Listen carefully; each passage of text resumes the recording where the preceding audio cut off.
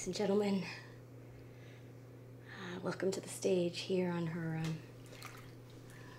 final stop on her farewell tour, Theresa McDermott. Yeah. Thank you, thank you. Thank you all for being here. And I just want to point out some really special people in the audience today. I've got my folks right here, Clore and Roy. Came all the way down here to see me. All right, so I'm gonna start with something really near and dear to my heart.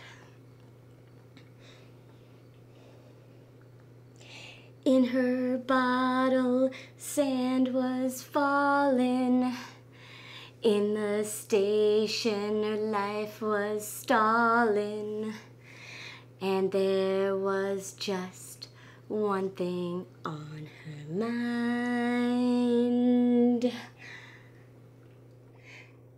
Something stinks on the number 6 train. Something stinks inside my brain.